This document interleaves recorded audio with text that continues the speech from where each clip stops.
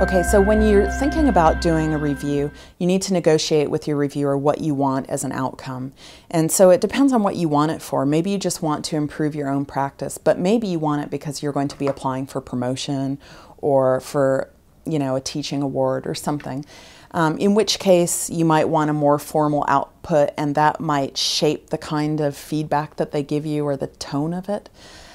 So I don't know, I guess what you need to do is work that out between each other. I mean, some departments have formal programs where there is an evaluator who's looking for specific things and going to give you feedback on those things, whatever you're teaching about and whatever your interests are. But in lots of other cases, you're going to, it should be an opportunity to tell the evaluator or your reviewer or your peer what you want to get out of it. What are your concerns about teaching? When I, got some peer review done for me, it was because I was teaching in a big classroom and I was really unsure of how that was coming off in a big lecture theater. Because that was new to me. I'd done a lot of seminar teaching, but I hadn't done teaching in a big lecture theater, and I wanted to know, is what I'm doing working for this space? So then they can be attuned to those specific issues that you've got that are your concerns. And then they can also bring up other things that are, whatever else they notice that you might not have even been thinking about. That's what's really valuable too, right? They'll notice things that never even occurred to you. So something that really matters in both, the way you structure your feedback and your review and the kind of stuff that you can expect to get out of it, the feedback.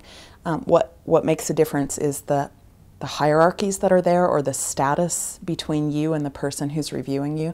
I've had both experiences. I've had, somebody who is quite high-ranking come in to give me feedback, and that can be like a little nerve-wracking. You feel like you better perform really, really well for them. I found that I was able to just tune out that presence after a little while, but in the beginning, boy, it made my nerves run. But you can also get people who, you can get students who aren't your students, but from another discipline or department to come in and give you feedback. And I found that you get really different feedback from those people. The more high-ranking people, or say your colleagues who are also thinking about pedagogy with you, they tend to be looking for the same things that you're looking for. They might see things in a different way, but you share a perspective. I found that when I have a student coming in and giving me feedback, I got totally different feedback and really useful feedback. A student sees things from the perspective of a student, from somebody who doesn't know the discipline, doesn't really know what you're teaching, and can tell you whether you're reaching them through those disciplinary barriers or barriers of different levels of learning.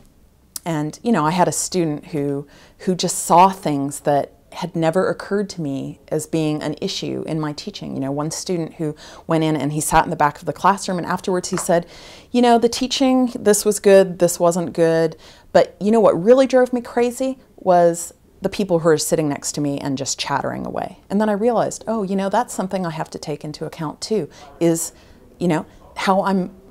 how I'm controlling the classroom, the space, and how people are interacting in it, and how that's impacting the learning experience of those who are listening to me or not able to listen to me because their neighbors are chatting.